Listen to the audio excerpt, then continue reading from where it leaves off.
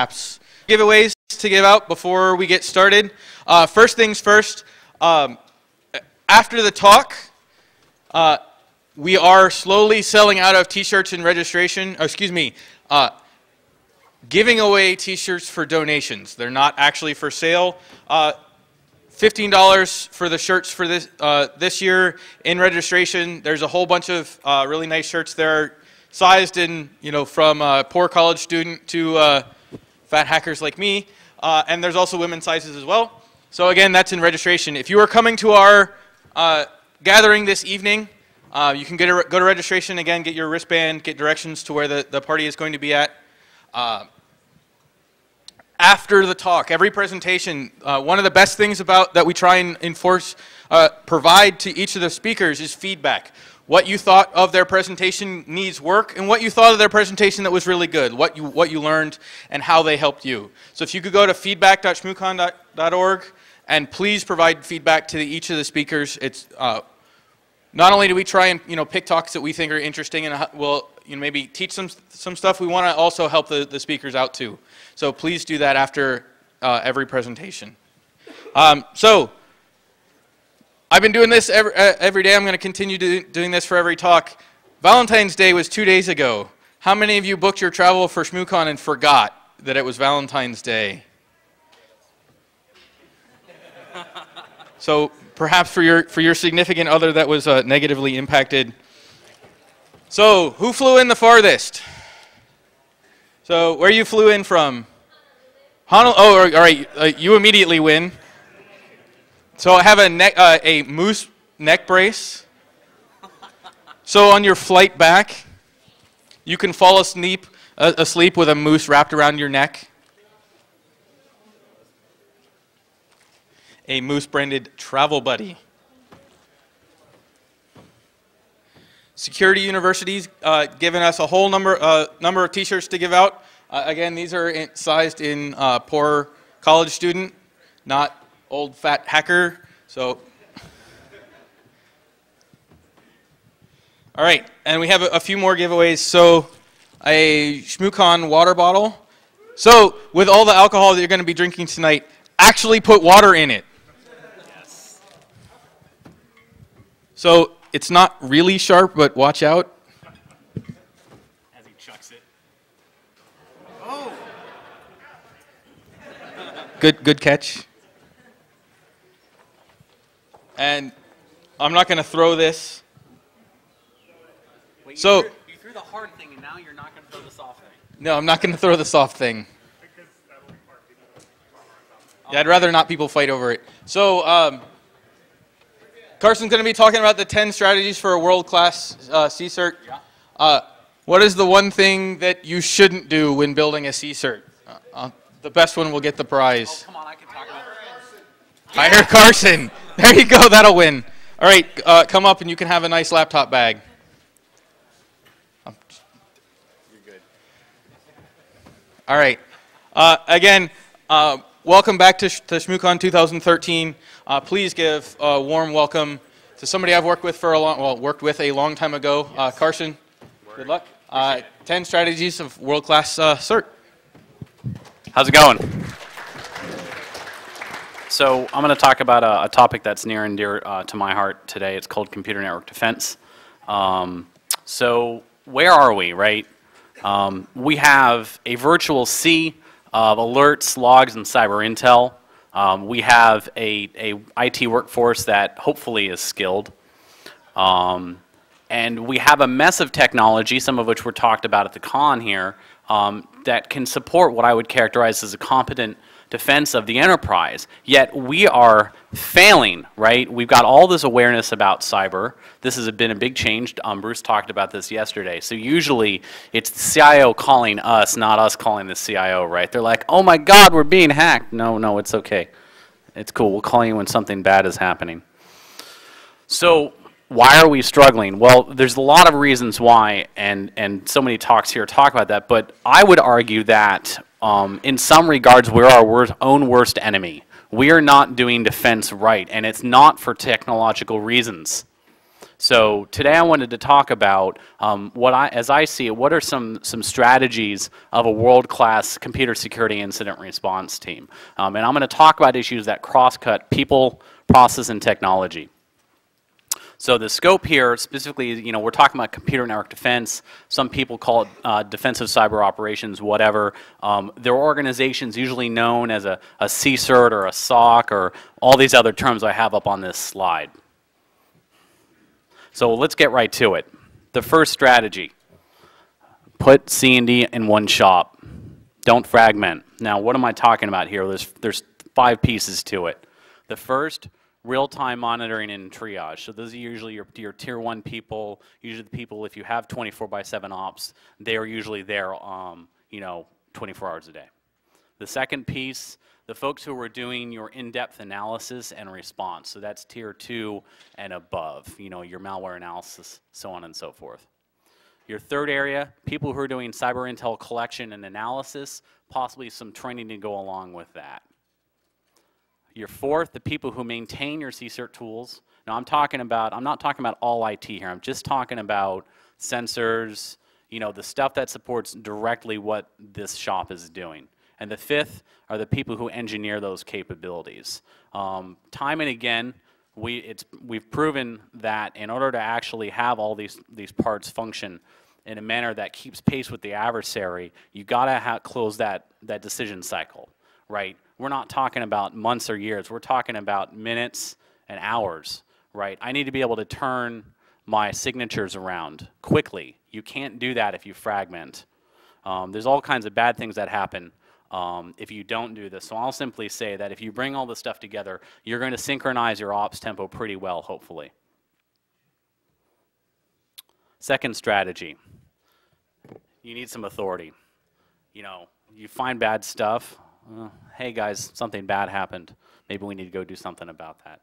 Hopefully you have some teeth, right?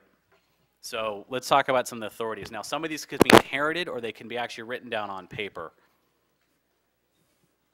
The first one, be the one, and usually, not always, but usually the only organization for your given constituency that has the job of doing C&D.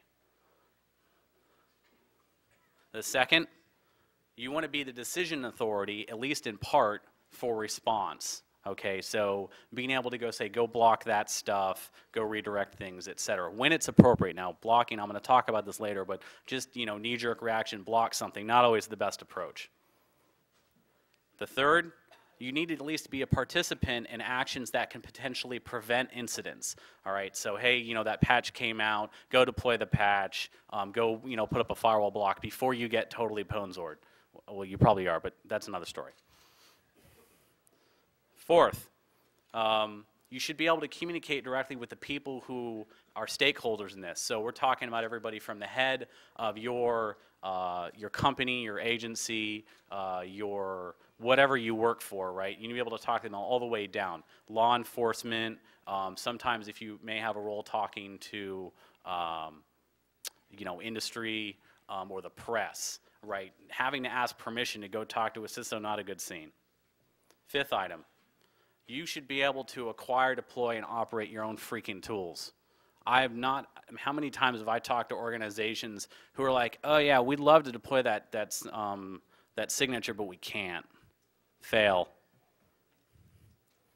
And the sixth, you should be able to collect and retain whatever information you need to include full PCAP data, log data, etc. Now, I make all these recommendations with the following qualifier. You need to be able to wield these authorities with great care towards your mission, your business, whatever it is your constituency is in the business, government, industry, or what have you. So you go and you say, oh my God, we've got to turn off all these computers in response to this incident. Be careful when you do that because you could backfire if you're not right. Third strategy, and this is actually probably the most controversial and the one I suspect I'll get the most questions about. So you have two competing needs when you're doing C&D. The first is the following. You want to be big. You want to be big enough to have all the authorities you need and all of the people, the cadre of C&D specialists to actually do your mission. And you usually can't do that when you have a very small constituency, like when the thousands or maybe at 10,000 assets. On the other hand, you want to be small because you want to be able to as close to the edge as you can. You want to be able to understand those end assets and networks. The further away from them that you are, the poorer your understanding is your understanding of them is.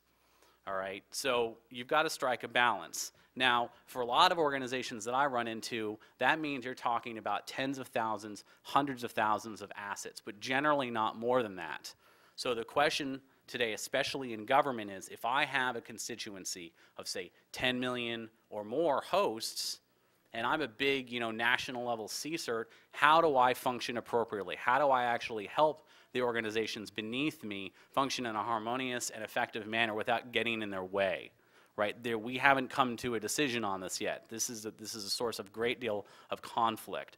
What I would argue is that those big CSIRTs are in a position to do things that the little guys can't, like collecting large amounts of cyber intel and redistributing it in a timely manner, doing things like forensics and malware analysis as a service. These are useful things a lot of the small guys can't staff, but the big ones can. Likewise, what they should not be in the business of doing, in my personal opinion, is analyzing large amounts of raw data. They're too far away from the end assets to understand what they're looking at.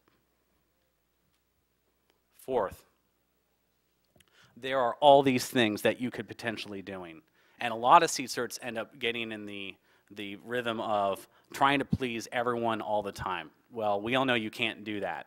So what I would argue is a more effective strategy, if you can, is try to exercise some kind of control over what you choose to offer your constituents. Choose amongst all the potential services that you have to offer. What are the things you can afford to do and do well? Fifth, this is a big one. I'd love to be able to hire a CSIRT with people who go to Shmoocon, right? But I can't necessarily do that.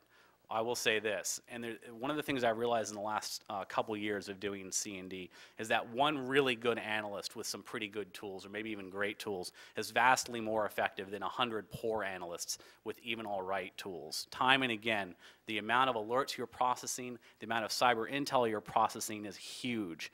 Being able to introduce some automation in terms of your analytics, your detection, and some of your triage is critical if you're ever going to cut through this. So how do we hire those people is actually a big difficulty.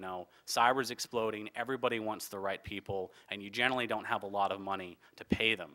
So here's a couple thoughts. First of all, we want to be able to vet our employee effectively and check ride them. So even once you bring them in the door after you've done your interviews and whatnot, if they don't cut it, get rid of them.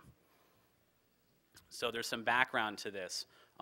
Perhaps the most important is the passion for the job, right? You're not just here to collect a paycheck, you're here to defend the enterprise.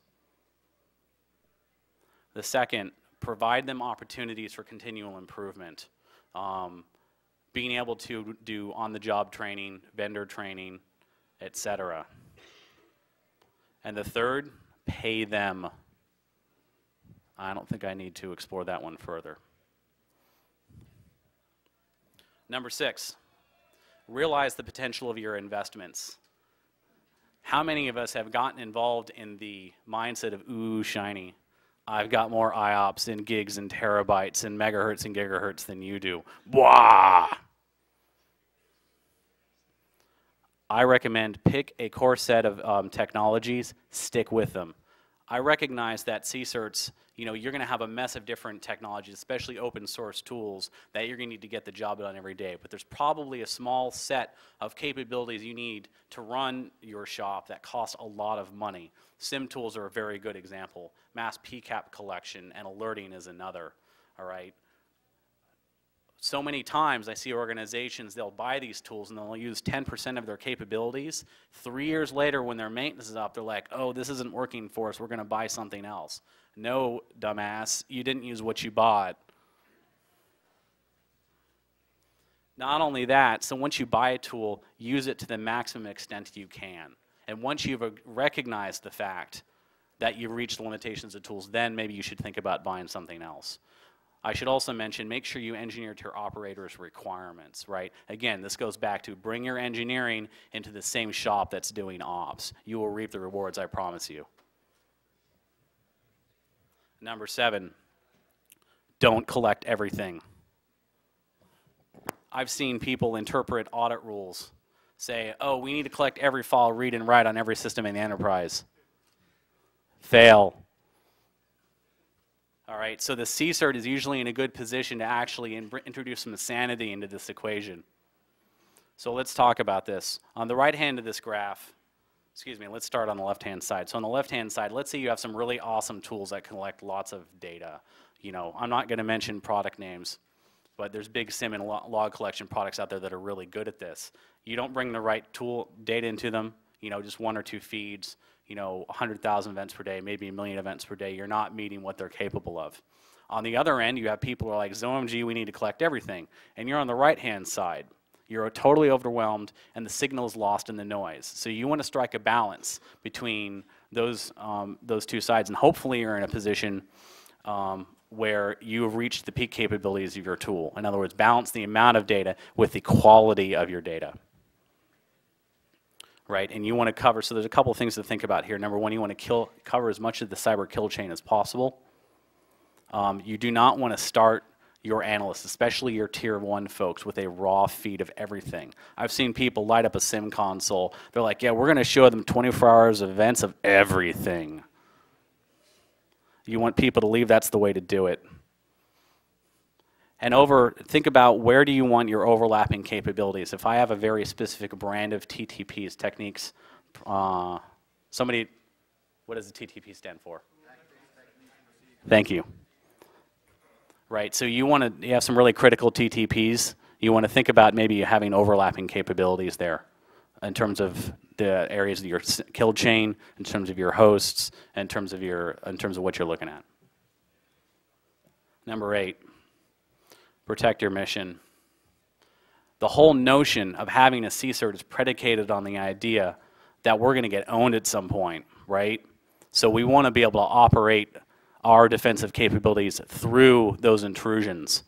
All right, so there's some basics here. Number 1, don't combine your monitoring infrastructure with your general constituency Windows domain, right? Your domain gets rooted, you're rooted, goodbye. It goes along with don't put your incident details and emails to the CISO that are unencrypted. And even if they are encrypted, you're still probably in trouble. All right, so we're talking about in some areas you might hear the term sources and methods. It applies here. Protect them at all costs. Understand the following.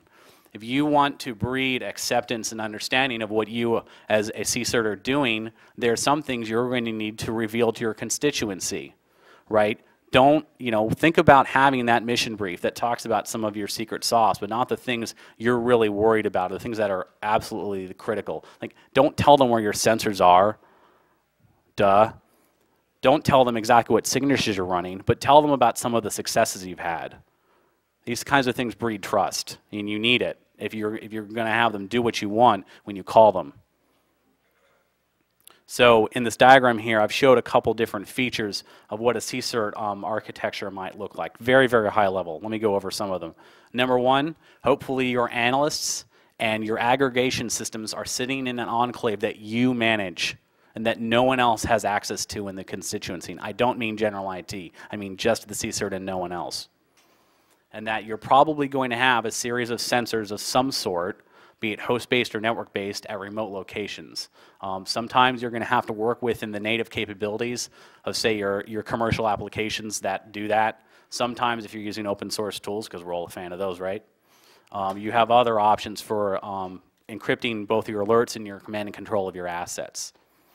Not only that, you want to make sure that where you're monitoring is completely invisible to the adversary. No IP, no MAC address, no nothing. Think about receive-only cables, those kinds of things. Number 9, I'm not going to steal too much of the thunder of the folks tomorrow on the panel, but let me go over a few basics here. the adversary has so many advantages at their disposal. One of the things that we can do here is unite the capabilities of the defenders. And I don't just mean in your constituency, I mean of people who do what you do. All right, so if you're in a particular area of industry, consider reaching out to other CSERTs that are in your same general line of business. Government, education, et cetera. You get the idea. Right? Cyber SA is as much about looking out as it is looking in. I've seen a lot of shops actually put a pretty good Cyber SA capability with almost no understanding of their own network. Their mere ability to understand what the adversary is doing in great detail immediately made them experts on what was going on.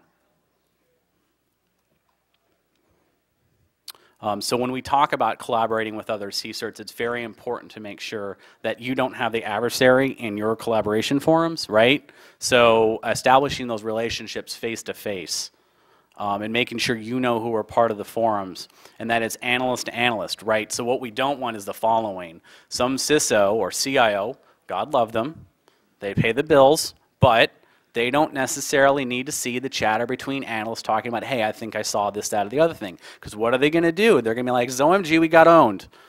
Not necessarily follow the escalation paths, right? You've got to foster that direct analyst-to-analyst communication with those raw bona fides, right? PCAP, images, etc. But it doesn't necessarily need to be incident focused, and this is where a lot of people run into trouble right now. A lot of work is being done right now on how do we support this kind of collaboration without revealing that you actually got hacked, right? So how do you share those indicators effectively?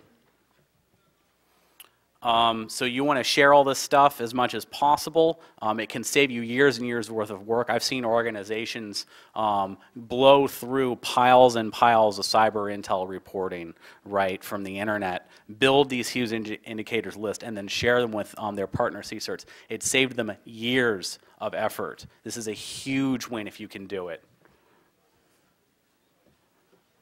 So chances are, as a CSERT, you feel like the ugly duckling compared to almost anyone else in your constituency. You're probably one of the few organizations that do something related to computer network defense, and you're like, oh, nobody loves us, right? Because you're always bringing bad news. So when you do these kinds of things, when you reach out to these other organizations, you build a sense of community, which can really help your analysts, I don't know, not quit. The 10th, oh, this is my favorite. Dude, senior visibility, not a challenge. What does an EMT do when they show up to the scene of an accident? They run in with their hair on fire? No. They calm everybody down, right? That's your job. Don't jump to conclusions. If you think some system has been owned, you can't just go in and be like, OMG, we need to turn it off, okay? Talk to the system owners. Understand what the impact is going to be. And a lot of times you've got to say it in business speak, not just bits and bytes. The second, this is a real fun one, provide measured updates at measured times. So if any of you have ever had a loved one in the hospital, right, if they're being operated on, are you going to go in there, you're going to act the doctor every 10 minutes, hey, how's it going? No, because that's going to prevent them from getting their job done. It's the same thing here. If you are being asked by your constituency seniors every day, or perhaps multiple times a day for updates on the incidents, that can impact your ability to actually process what is going on with your incident, because you're not always going to know what's going to happen as soon as you find it. In fact, you never do, right? So you've got to give your analysts the ability to continue analyzing. Blocking is not always the best thing to do. We're realizing this much more and more and more. Watch your adversary. What are they interested in? What are their TTPs? What are they after? Where are they on your network? You go reformat, reinstall. The first time you think you see an incident, congratulations, you now have no idea what other hosts were connected to that in absence of other data. So sometimes you got to think real hard about when do you want to pull the plug. So my message is this. When we talk about how do we do network defense effectively, there's three things to consider. People, process, right, and technology. There's all the issues we're talking about here cross-cut all three areas. So to this end, I've done the following. I've written a book that actually back up these slides. I'm giving it away for free. It's entering the public release process through my company, MITRE, and I'm happy to give it to any of you if you're interested once it's done. Because I'm not gonna make any money on this, so I just figure why the hell not, right? So if you want to email me, it's carson@mitre.org, not .com, .org. Questions? In your first slide, you were talking about consolidating CMD operations. Would you include outgoing proxies, firewall ACLs, those kind of preventative access tools in that? So that's a great, so the question was, what I consider consolidating management of my perimeter control devices, such as my firewalls and my proxies, under this shop. My answer would be it depends. I've seen this done. There are definitely advantages. I will say this: whenever the CSIRT gets involved in any effort where they're managing any kind of inline device, be it on the host or on the network, they immediately become blamed for everything. Hey, the network is slow. It's a CSIRT again. Stupid security, right? So, yep, especially on the host. Oh my God, our printers aren't working. It's your hips again. Except that's true. So, yeah, so management of perimeter devices is actually one of the potential capabilities a CSIRT could take on, but it can really balloon your staffing, and it can distract you potentially if you don't structure your ops right. Great question. Any other questions? You talked a lot about size being important. Yes. When does size become a problem? That's a really good question. So there's a couple things that come to mind. One of them is, are you able to respond in a timely manner and in an accurate manner, right? So if is what I'm doing actually countering the threat? And if you're not close enough to your assets, chances are that's not going to be very good. But if you're too small in size, chances are you don't have a large enough staff that can maintain all those skills to understand their adversary. So it's a big balancing act. And for everybody, it's different. I've seen organizations that have a constituency of 5,000 users or IPs that function very well. I've seen organizations that have hundreds of thousands, and they function very well. In some cases, you can tier your capability. So like, let's say you have several 100,000 users or assets, and you're at many different sites. Yeah. Or in terms of people on the CS on the CERT, how many is kind of when does too many people Right. start to introduce crosstalk? No, I'm getting to that. So like, if you have a lot of sites and you have a large number of users in your enterprise, one of the things you could potentially do is have like a mini CSIRT at some of your major data centers or sites. Like, let's say you have a branch office, say, that's 5,000 people. Having some people on the ground there might not be a bad idea, but you have to be able to put together an architecture that brings them into the fold. Right, you don't want them to totally go native and go off and do stuff, and you don't want them to not understand how your tools architecture is put together and how you're best leveraging your monitoring capabilities. So I've seen numbers, and again, it's different for everybody. I could probably put together a whole talk on how do you know how many people you need for your CSIRT, but I've seen organizations that have a handful of folks. I've seen organizations that have 100 or more. Let me go over here before I get back to you. Yep.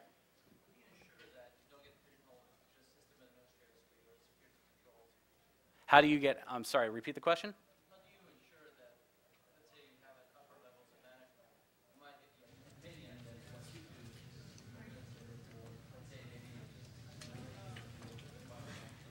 Okay, so the question is how do you avoid being pigeonholed, being recognized just as the admins for these capabilities?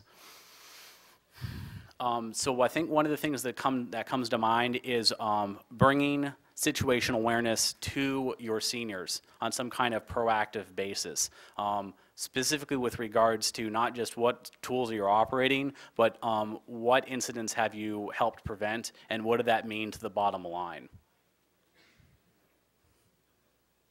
Yep. Let's see. Do you prefer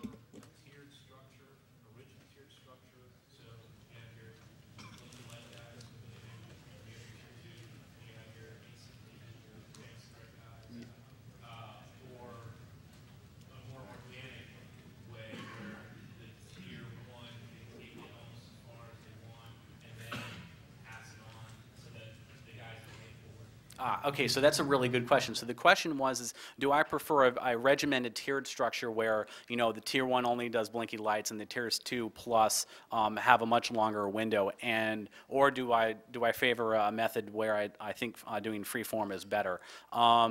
So I would say do what works for you. I prefer a tiered structure, and here's one reason why. If your tier 1 people are allowed to spend more than, say, several minutes or close to an hour on Inciden, what have they missed in the meantime, right? So you've got to make sure that that ops window, that time window they're allowed to look at a given alert or set of alerts is small enough that they don't, a bunch of other stuff doesn't scroll by in the meantime. The other thing I would mention is that the ConOps I'm used to is where if you have people in tier 1 who demonstrate a lot of out-of-the-box thinking, generally you're going to promote them, right? And that's all about being able to retain your employees effectively. Other questions? Go ahead. Back to the bigger side of things. Yes. Can you come up with any examples of large organizations that can do some of those services you were talking about overall threat analysis and malware analysis as a service to smaller constituencies underneath them that have been able to effectively give those services? So I don't work for any of them, so I can't really attest to it. So you're looking for positive examples? Yeah, kind of get an idea of what structures work, because I have a pretty good idea of what ones don't. So I don't personally, but I think there's probably some folks in this room who do. There's a defense industrial base that tries to do that. Yeah. It's mainly phishing.